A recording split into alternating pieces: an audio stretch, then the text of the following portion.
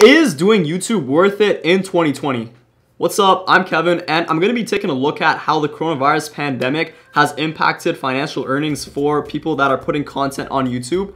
Of course, you have less advertisers on the platform in general, so consequently that leads to less ads being put up on YouTubers' videos and them even getting less paid for each ad that they are putting on their own videos. So we're going to be taking a look at how this pandemic has messed up the earnings for YouTubers and content creators, and let's see if it's worth it if you're trying to be a content creator yourself or make a channel. Is it worth it to get into YouTube right now? So let's get into the data. Okay, so let's take a look at how CPMs are taking a hit during the coronavirus. So a CPM is essentially how much money you make per 1,000 of people that watch your videos, and there's an ad played before that view. So we're gonna call this a monetized playback. For every time someone watches your video and there's an ad before that video, that's a monetized playback. And back in December, I'd make around $12, this is Canadian dollars, for every 1,000 of people that would watch my videos. So this is a bit less in US, probably around 9. However, after the coronavirus, you can see my CPM, or earnings per 1,000 of people that watch my videos, has gone down to around $8 or even less. So these are far apart in terms of the time range, so these little figures, minus 14, are not that accurate. However, like looking at the general trend, there's a 40% decrease in revenue from when there was absolutely no difference in my earnings due to coronavirus, and when earnings have been impacted pretty heavily by coronavirus on the right.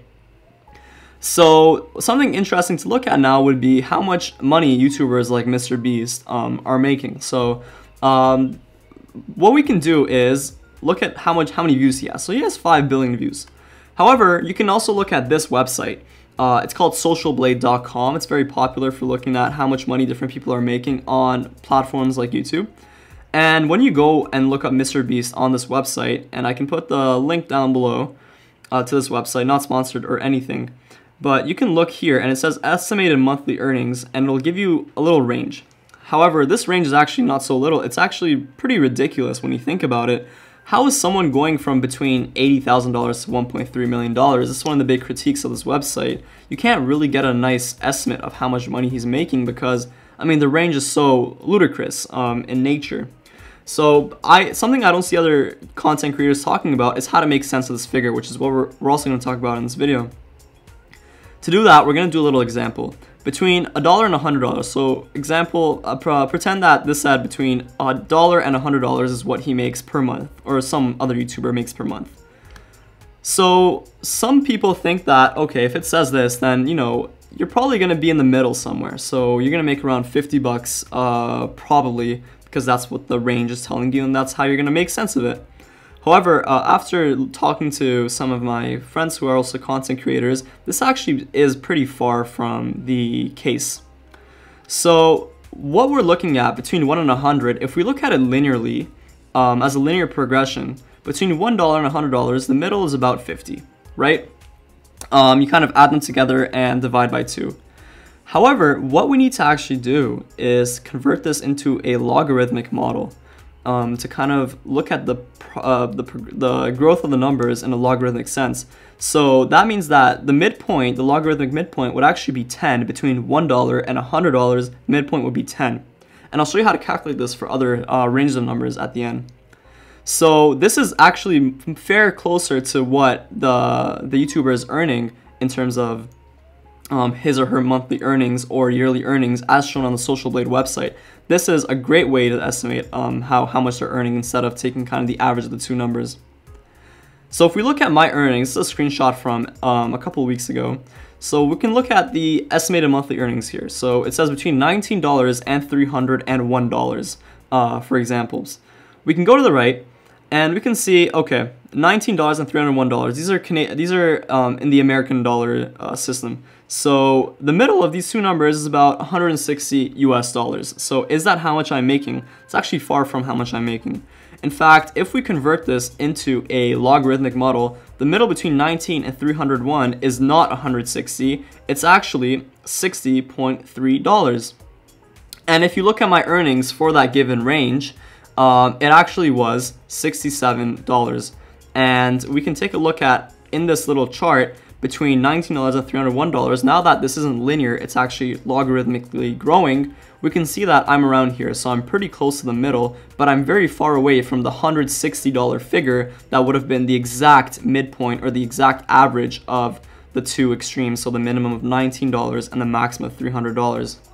And another interesting thing is that most people are going to make something in this middle range. So if you take the range given to you by Social Blade and you plot it out in a logarithmic manner, most people are going to be down smack in this middle, making around $60, and it's going to only be less than 1% of people actually reaching this $300 range or going as low as this $20 range. That is how you can make sense of that figure. So this is the amount of people. That's what the height of the graph represents. So most people would fall into this range. And a little equation to do this would just be take the minimum and the maximum and just multiply them together and then take the square root of that value to get your estimate. So this would mean that a large channel like Mr. Beast would make around $300,000 a month. However, a small channel like me would be making around $70 a month, and this is in US dollars. So now let's talk about some more of the realities of the situation. So what you can do is you can take that figure from Social Blade, and right now you can take around 20 to 40% off of that, and that is the true figure that that person is making during coronavirus because of the realities of the situation. Also, another problem we have is that a lot of times videos can go unmonetized, and this will be because of different things that might be inappropriate about the video, like profanity or other random reasons. I mean, there's so many YouTubers right now that are just complaining about this system because a lot of times the algorithm thinks that your video is inappropriate when it might not be. And here's what they mean. So a green icon means you're good, and a yellow one, which would occur beside your videos for a lot of people, would mean that you're not eligible to make money from ad revenue. So another interesting thing is that your geographical location actually matters a lot, and this is something that is not discussed much. Basically, users in North America, so that would be like Canada and the United States mainly, get a lot more money from their ad revenue than users in other parts of the world. So Europe is actually pretty up high there too, but this all comes down to the fact that if you're an advertiser and you're going to advertise to a certain population of people, the chance that you're going to get a high-paying user see your ad is higher in North America and Europe than, say, in some second and third world countries. It doesn't make sense for an advertiser like Apple to be advertising in third world countries where essentially no one can use their services or afford their services. So this is why content creators that are in North America or in English-speaking countries or high-earning countries in general just make more money than other countries in the world. And finally, of course, a lot of people are thinking about sponsors, like how much money are these YouTubers making from sponsors. I cannot discuss this because I personally do not know how much other YouTubers are making from sponsors. However, this focus of this video is just going to be purely about the YouTube platform and if it's worth it to be a content creator on YouTube. If you have sponsors or if you're using YouTube as a method to kind of get people to your website or to sell something to them, then it's a different story for sure, depending on how well you can accomplish that. But in terms of putting on content on YouTube, just for the purpose of putting on content on YouTube, I would actually say that right now, due to the kind of 40% cut and the fact that you need to get to 1,000 subscribers before you can even start monetizing your videos, so you need to get 1,000 subscribers, these are the guidelines. You need to get 4,000 hours of watch time, so that is a lot of views, and you're going to be faced with kind of a drastic decrease in the amount of money you're going to be making. I would say that if you're going to be just purely going into making content for YouTube for the money in terms of ad revenue, then right now is not a great time. I mean, it might be a cool time to start in terms of getting into it a couple months down the line or maybe a couple of years down the line when the situation gets better, but right now is not a great time for people that just solely rely on YouTube for the revenue. This is why we have a lot of YouTubers using Patreon, using a lot of different platforms to kind of get money from their subscribers to be able to continue putting out content, because it is just financially not feasible to keep doing this and kind of relying on solely the YouTube revenue model. Alright, so that's about it for the video. So everyone's been asking, Kevin, like, how much do you make and is it worth it to kind of put videos on YouTube? I don't do it just for the purpose of putting videos on YouTube, but I figured I'd share this piece of knowledge with you guys so you guys can kind of enjoy it and learn from it. So Make sure you subscribe, make sure you like, make sure you just stay tuned, and I'll catch you guys on the next one.